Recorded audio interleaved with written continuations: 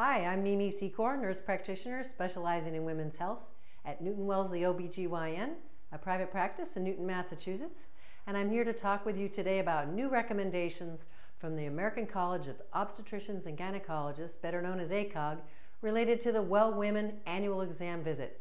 For years, we've always recommended women come in every year, and now with the new pap smear guidelines recommending women in their 20s come in for pap smears every 3 years, women 30 and over, when combined with HPV testing, come in every 5 years for cervical cancer screening.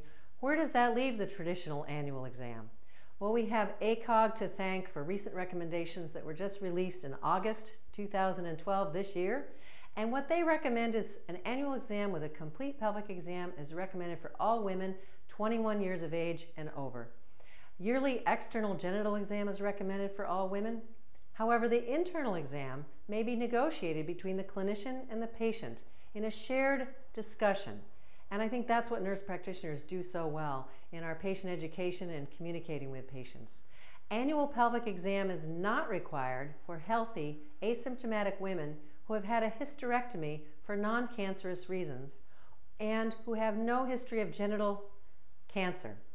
Or if because of their age or their health status, they would choose not to act on any health problems that may be detected during a pelvic exam. So when should the first GYN exam be done? ACOG recommends between the ages of 13 and 15, and that really that visit should focus on education and prevention. Now, what they also emphasize is that women who are healthy, asymptomatic, and low risk can be screened for sexually transmitted infections without a pelvic examination. We know we can do STI screening through urinary and also a vaginal swab test. And in addition to that, for healthy asymptomatic women at low risk, they can also start birth control, including oral contraceptives, without a pelvic exam.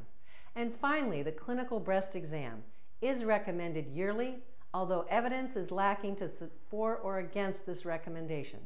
For more information about the Well Women Gynecologic Exam and about these new guidelines, go to acog.org or go to my website, mimisecor.com.